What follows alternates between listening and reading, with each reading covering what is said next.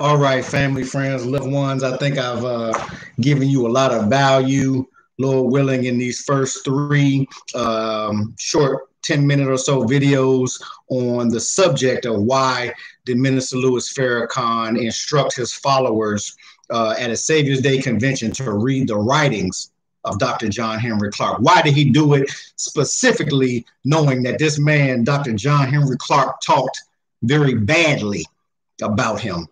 You'll find the answer to those, I believe, in the last three videos. Make sure that you check those out. Make sure that you like this channel. Make sure that you share it with your friends. Make sure that you like this channel, family and friends. I'm going to get right to the point that we're at a new education paradigm. The Caucasian, the pale-skinned Europeans has an education system waiting for your children. You want to stick that needle in their brain and suck all the information of value out of it and inject them with a bunch of garbage. That's how I feel about the education system. The education system now is turning rapidly. It's changing rapidly. It's changing every day. It's 2021. It's January 3rd. It's 2 days after the birth anniversary of Dr. John Henrik Clarke. So I had to put some respect on his name, Dr. John Henrik Clarke. You should look and read his writings. Why? Because a wise man named Farrakhan said you should. Even though Dr. Clarke talked funky about him, he overlooked that. He referred you to his writings. I have shared those writings with you in the last three videos. And so now I just want to refer you briefly because this bad boy this is a serious piece right here. We're talking about a new education paradigm for the 21st century. See, the pale-skinned European always has an education system for you, but do you have an education system for your own child? Now, there are many African-centered schools, not as many as I would like there to be or many as there should be or could be. There are very few schools based out of the Black church that I know of. Now, if you know a bunch, please share. There are very few schools that come out of the Black church. If you know some, share some, but I'm telling you there's very few. There is only one national education system that is directly for African Americans, Blacks, or however the original people like to identify. Only one national education system, and that is with the Nation of Islam. Correct me if I am wrong. One national education system, because the most honorable Elijah Muhammad in the 30s removed all the Muslim children out of the public school system. What happened that followed? All of the teachers at the school were arrested for delinquency to minors. What did Elijah Muhammad do? He went to the jail, to the police station. He said, lock me up too. If you're going to lock them up, lock me up too. If I'm wrong, brothers and sisters, correct me where I go astray. If I'm incorrect, correct me where I'm incorrect at. Elijah Muhammad said, lock me up to. In the 30s, he went to jail fighting for our people. So I am referring you, like Farrakhan referred you to Dr. John Henrik Clarke. I'm referring you to this right here. This study guide number 21, the educational challenge, a new education paradigm for the 21st century.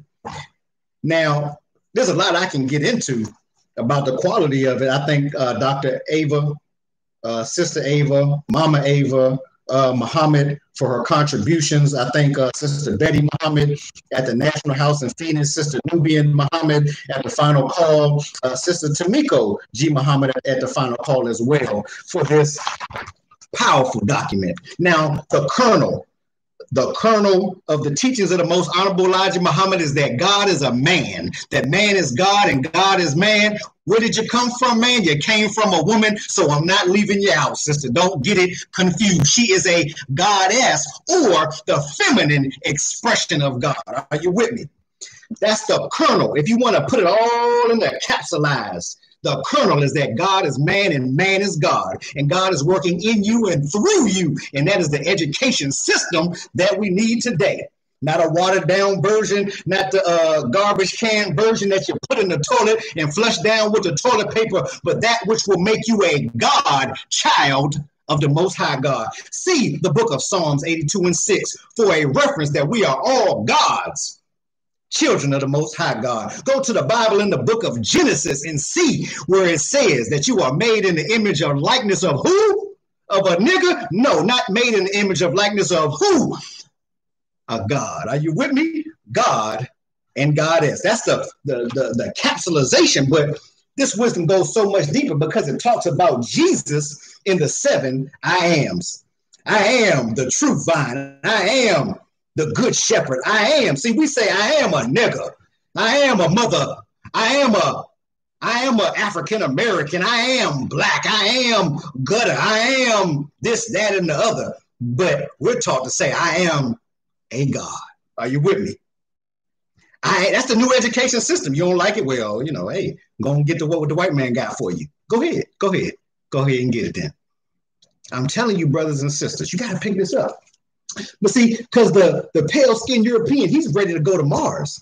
He's ready to go to the moon. He preparing his children to create space stations. Are you with me? He's preparing his children for a technologically advanced society.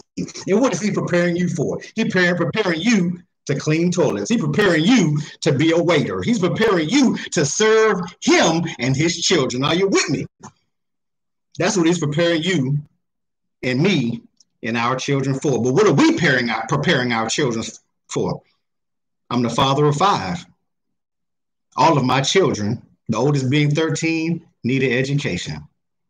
Will we wait for that mystery God to fall out of the sky? Lord, give us education. Lord, Father, thank you.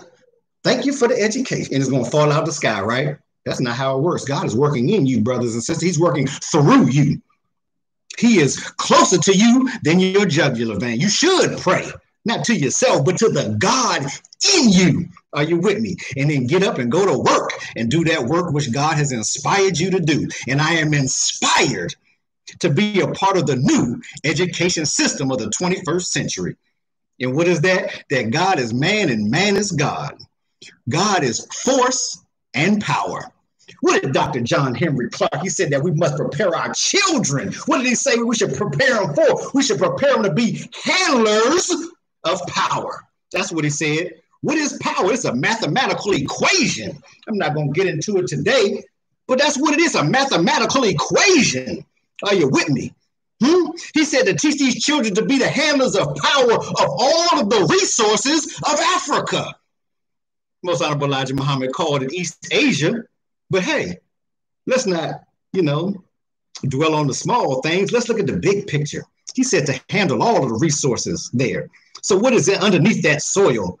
I read for you in part 3. He said that we have to go back to the land.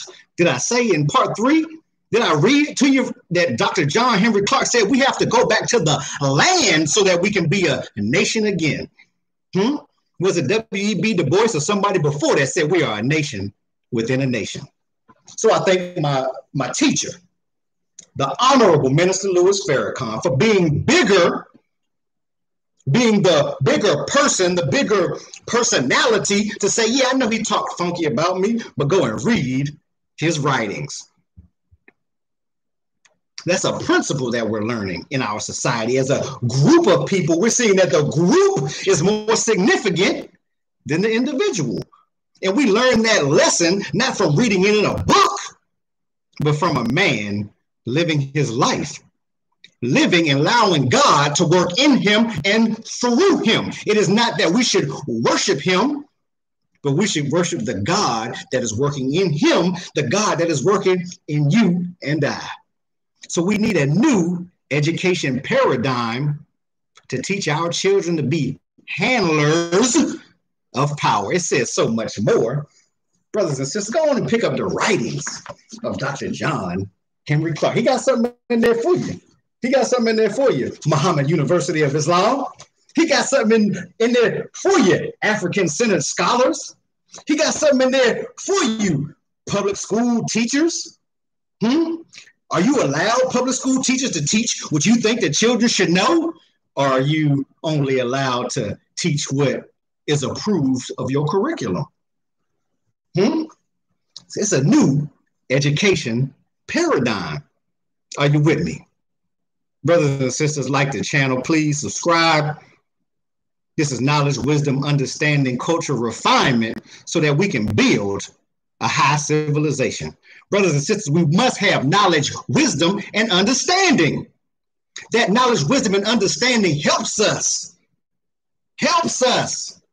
aids us, assists us in having food, clothing, and shelter. What good is education if you cannot get food, clothing, and shelter from it? Is the education system providing you with that today, or is it teaching you how to get a job? Let me close this video before my computer shuts down. Knowledge, wisdom, and understanding. We need food, clothing, and shelter so that we can have freedom, justice, and equality, so that we can have love, peace, and happiness. Brothers and sisters, I'm wishing you peace and blessings. Until next time.